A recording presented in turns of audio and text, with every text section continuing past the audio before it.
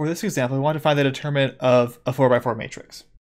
Now, we do this with expansion by cofactors, and we want to figure out the easiest row or column to expand upon. We could do it pretty much anywhere, but for this case, the easiest way to do this is likely to do this along column 2, because there's only one non-zero entry in that column. So if we call this matrix A, we know the determinant of A, we can expand along column 2. So it's going to be -1 to the only one that's non-zero is the second entry, so to the 2 plus 2 power for second row, second column, times the value there, which is 1, times the determinant of the minor A22. Now what is that minor? That means I want to remove the second row and second column from the matrix, so the green and yellow part there. I'm going to remove that and put that there.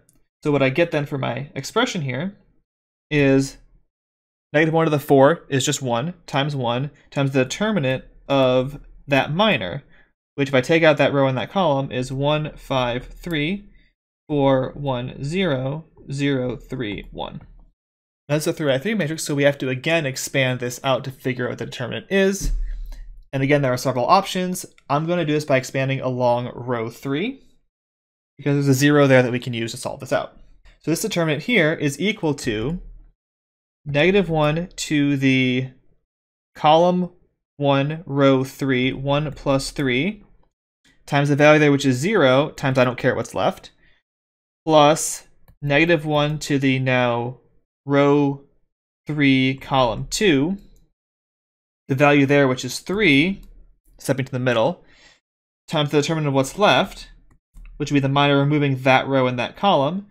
So it's going to be 1, 3, 4, 0, plus -1 to the now 3 plus 3, times the 1 that's there, times the determinant of that minor, which if I take out that row and that column, gets me the part in the top corner, 1, 5, 4, 1, which means I am left with -1 to the 5th is -1, so -3, times that 2 by 2 determinant, which will be 1 times 0 minus 4 times 3, diagonal minus off diagonal, and then plus -1 to the 6th, which is 1 times that determinant, which is going to be 1 times 1 minus 5 times 4.